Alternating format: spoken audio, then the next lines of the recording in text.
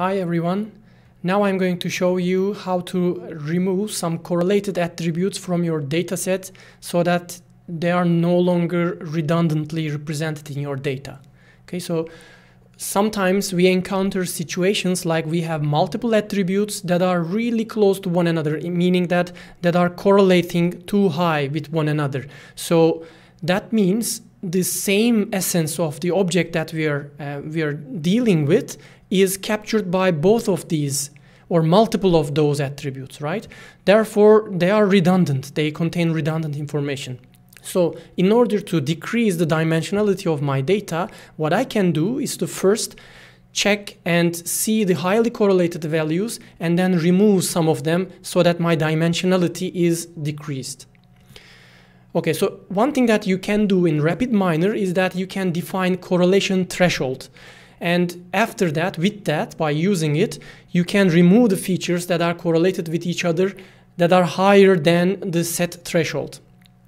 In order to do that, we are going to use the remove correlated attributes value operator. But let's see, first of all, let's see how we can create a correlation matrix. First of all, I'm going to require a data set. For that, I'm going to use the iris dataset. Let's now take a multiplication operator. Yeah, so that I will be able to apply multiple operations on the same dataset without tampering with it. And first of all, I'm going to check the correlation matrix.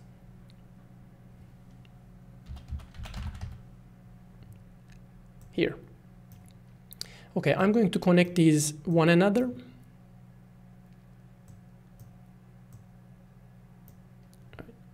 Let's go ahead and run the process so that we see the correlation matrix. Yeah, so we have 4 attributes in the iris dataset, and this matrix shows me how these are correlating with one another.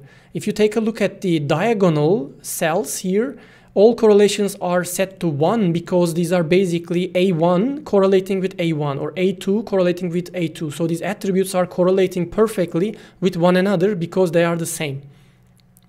And on the other hand, we see some values here. So the higher these values, the closer they are to 1, and the more they correlate with one another.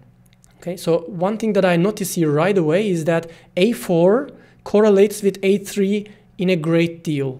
Okay, it's 0.96 correlation. Let's go back to the design and use the remove correlations, remove correlated variables. Yeah, the operator is called remove correlated attributes. And let's check the parameters of that.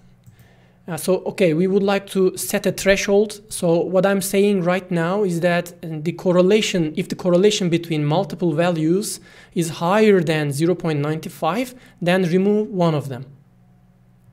Let's go and run this. Okay, now we have the correlation matrix again.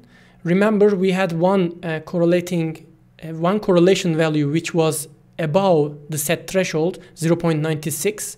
So that's going to, one of these attributes is going to be removed. Let's also check the remove correlated attributes outcome. There you go. Now we see that we have 3 dimensions left. So A4 is removed.